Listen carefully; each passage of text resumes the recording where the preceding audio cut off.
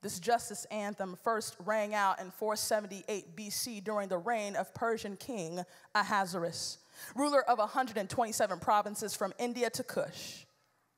Queen Esther, who had just been promoted from the king's harem to now queen of all Persia, is made aware that the Jews are facing a threat of genocide for no other reason than their nationality and culture. Her cousin Mordecai comes to her and says, "Don't think that you will escape the fate of all the Jews because you are in the king's palace. If you keep silent at this time, relief and deliverance will come to the Jewish people from another place, but you and your family will be destroyed. Who knows? Perhaps you have come to your royal position for such a time as this."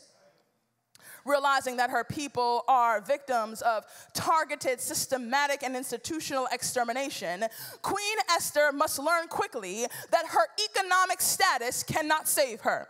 See, she has to learn that marrying a rich Persian man can't save her, that earning a Persian degree can't save her, that having Persian friends can't save her, that living in the most respected Persian house cannot save her, that no matter what she does, who she associates with, and what she puts on to assimilate to the surrounding Persian culture, no matter what she does, Esther is a Jew.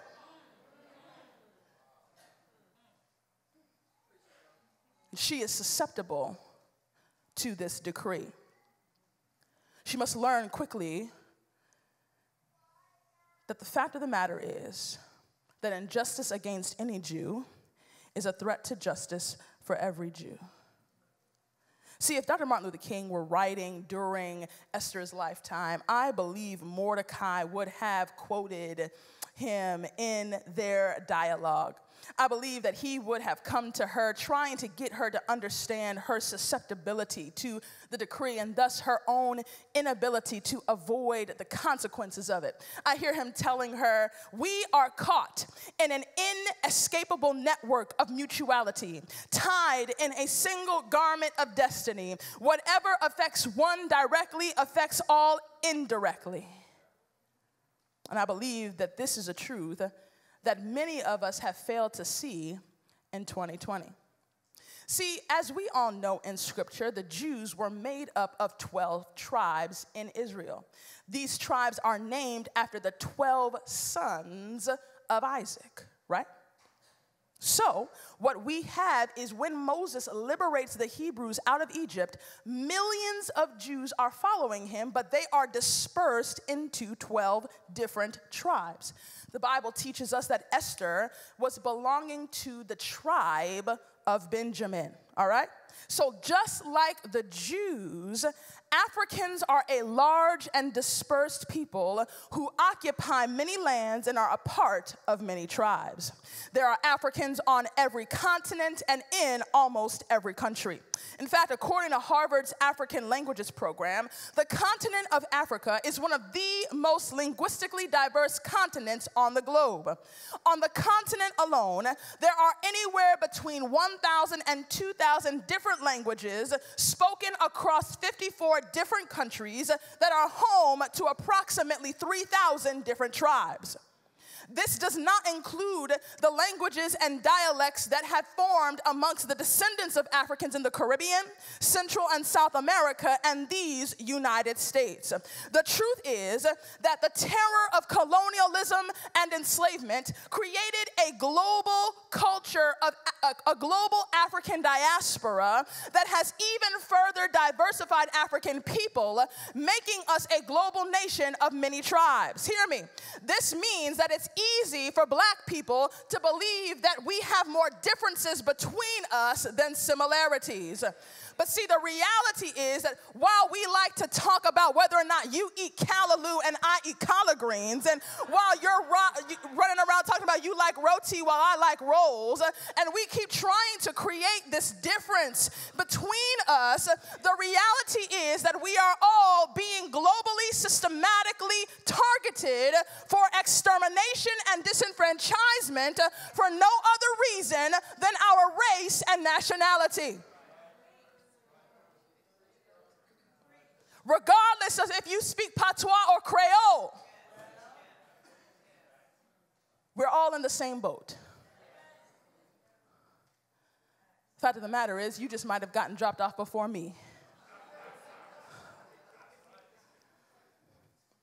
And the tragedy is that there aren't many willing to stand up and say, for my people. There aren't many willing to declare the protection and preservation of black people based on our collective Africanness. Instead, we like to focus on our distinct blackness, finding that if there is an African that is facing destruction and extermination from a different tribe than us, it then becomes a fatality outside of our jurisdiction for justice. An issue that is none of my concern. What do I mean? See, African Americans are being falsely arrested, beaten, and even murdered by law enforcement, and Caribbeans are averting their eyes because African Americans are boisterous, uneducated criminals who need to be taught civility. Caribbean dreamers are being deported, and African Americans are averting their eyes because Caribbeans are ungrateful for all the work African Americans did to even allow them to immigrate to the U.S. in the first place. Oh, we gonna pretend today? Is that what we're gonna?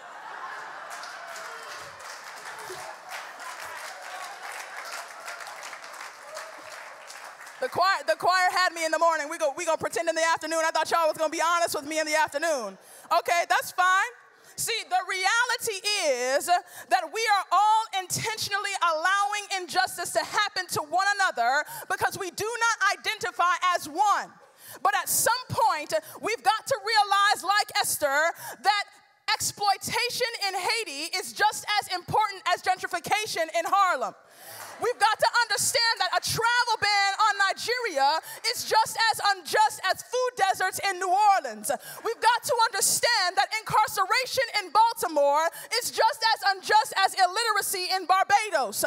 We've got to understand that hopelessness in Chicago is just as unjust as homelessness in Cape Verde.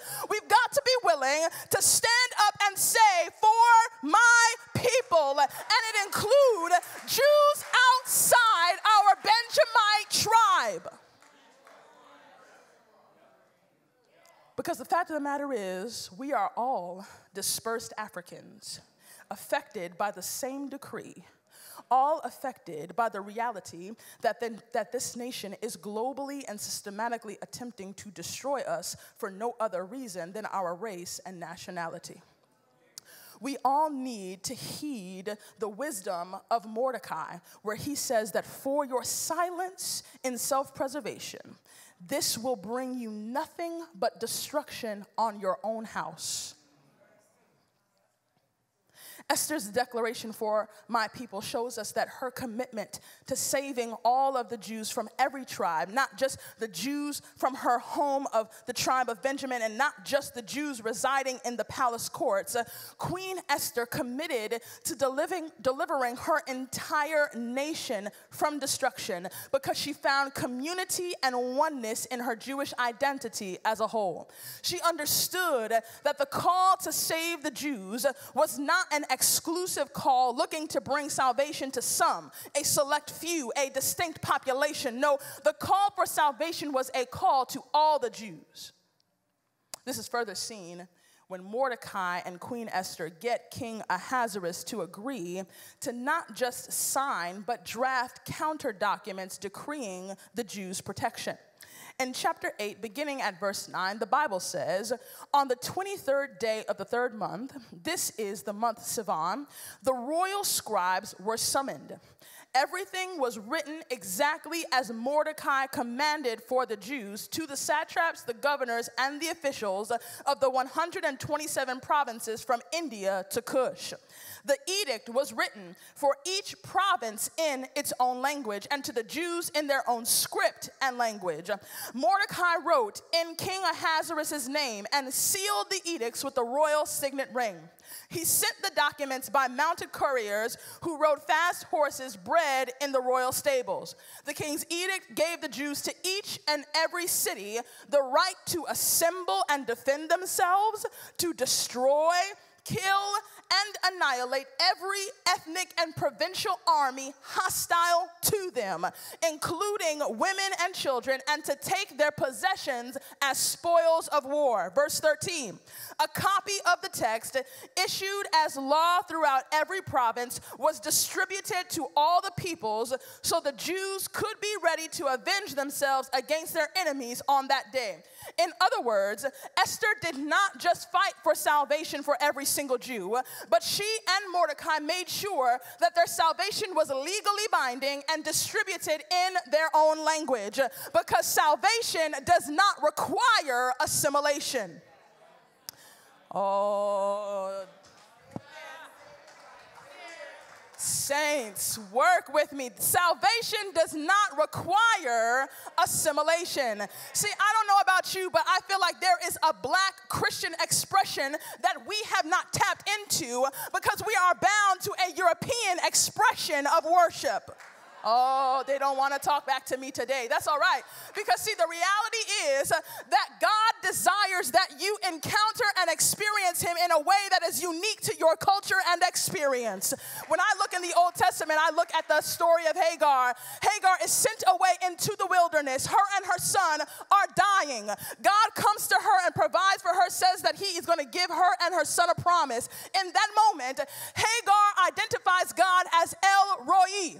She says and names him, "This is the God who sees me." In other words, this Egyptian slave has had an encounter and an experience with God for herself, and instead of believing that Ra, the Egyptian God, is the God who sees, she has an encounter with the God who created the world, and she names him for herself. How many times are we going to continue to come into church, worship, and encounter God in ways that are unique to Europeans and not to us? How many times are we going to allow Persians to dictate how we come to God, what we name God, how we know God? At some point, we've got to say that I am black, I have had this experience, and this is how I know God. This is what I will call God. This is how I will worship God. I will not speak of him in the language that you have given me. I will speak of him in the language that he gave me. I will accept his salvation, and I will engage with that salvation in a language that is my own.